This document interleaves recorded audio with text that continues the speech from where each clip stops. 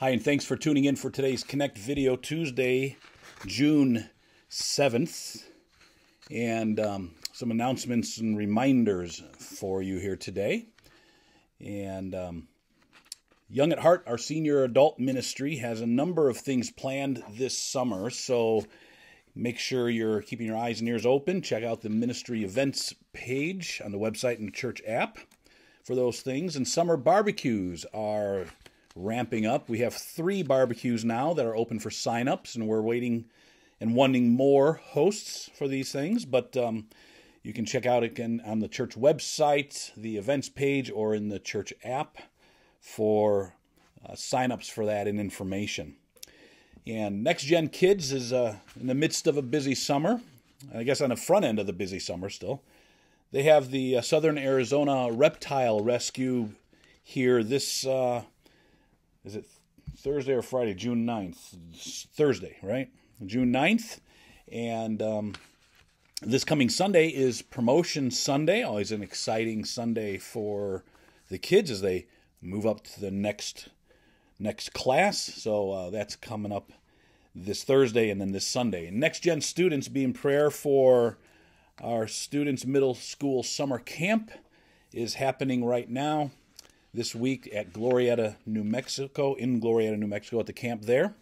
So be in prayer for them. They come back on Thursday night. And lastly, Hands of Hope. We're doing a diaper and wipes drive, partnering with them this coming Sunday and the following Sunday, June 12th and 9th. You can bring in diapers or wipes on the next couple of Sundays. You can bring them in during the week also and drop them off here in the lower lobby.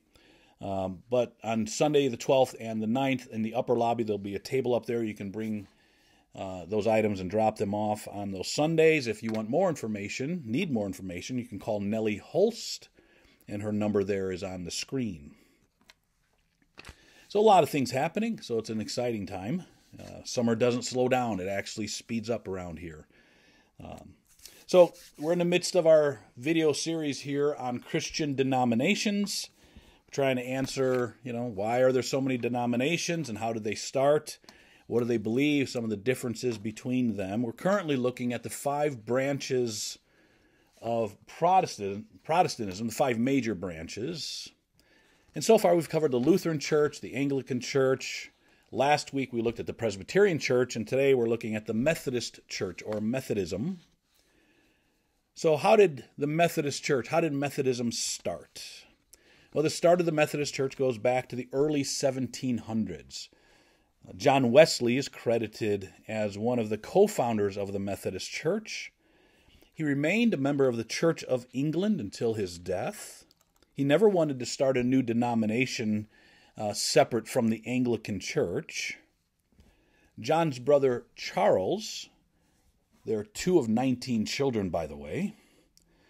Charles is also credited as being one of the founders of the Methodist Church.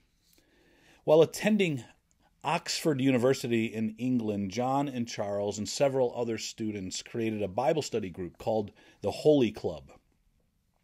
They were disenchanted by the lack of holiness in the Christians that they knew, so they wanted to get a group together to study the Bible so they could live more holy lives. You can say, in a sense, the Methodist Church began as a reform movement within the Church of England or within the Anglican Church. They had very specific guidelines and rules for their study, very specific methods they used to study the Bible, and soon others started calling the group Methodists as a derogatory and disrespectful term, but the Wesley brothers embraced the name as a badge of honor. In 1738, after spending some time in America and returning to England, John was at a spiritual low point. He was very disillusioned with a number of things. And he was advised by a Moravian priest to begin preaching evangelistic sermons emphasizing conversions and holiness living. And as odd as it sounds, that practice got John and Charles into trouble with the Church of England, and they were barred from English pulpits. And so they began preaching anywhere people would gather, even outside and in barns and in open fields. And at that time, that was unheard of, all right, to just preach out in the open. Soon, George Whitefield joined the Wesley brothers, and with his powerful preaching, also outdoors in many instances, that helped the Methodist Church take shape. Now, Whitefield was more Calvinistic in his theology than the Wesleys, and that caused them to eventually part ways. But at first, those who followed these three preachers established groups within the Anglican Church. However, these groups eventually formed their own denomination, and the Methodist Church had its first conference in 1744. In the 1800s, in the United States, there was a large split in the Methodist Church due to slavery, and the African Methodist Episcopal Church, or the AME as it's most commonly known. And there were other offshoot groups at this time also, quite a few of them. But the AME is probably the most significant group that emerged from that split. Historians tell us that John Wesley preached sermons, more than 40,000 sermons in his lifetime. And he was still preaching at age 88, just a few days before he died in 1791. Now, what about the Methodist Church? Its governance and structure and things like that. Local Methodist churches are called charges, and clergy for each church is appointed by the bishop at the annual conference. Representatives from churches meet every 4 years at the General Conference, which is a worldwide conference. And what about its theology and the sacraments? The theology in Methodist churches tends to be more Arminian, which stresses the free will of the individual along with some other things, but free will is a big deal. There's a wide variety of biblical interpretation in Methodist churches, from very, very liberal interpretations to very conservative interpretations of Scripture, and practices follow along those interpretations. Sacraments. There are two sacraments in the Methodist Church, baptism and communion. And baptism is administered to both adults and infants, and sprinkling is the typical mode for baptism, but some churches will use pouring and other means.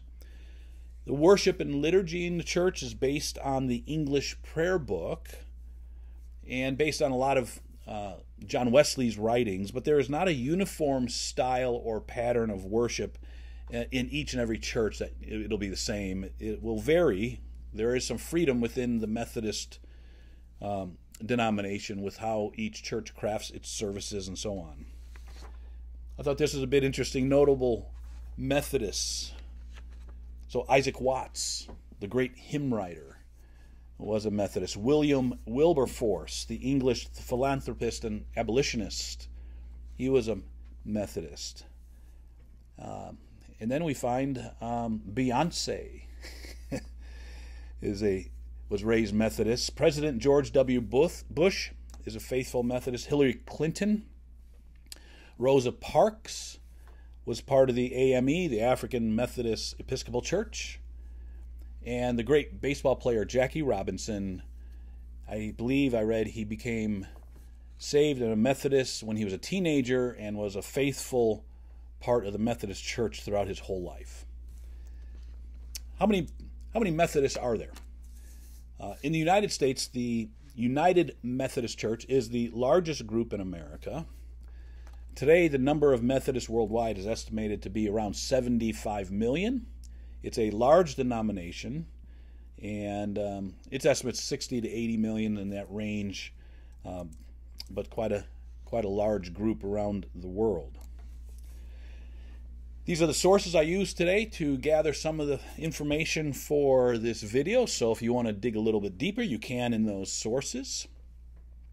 But I hope this helps you understand a little bit more about the Methodist Church and how it started and some of the details of it.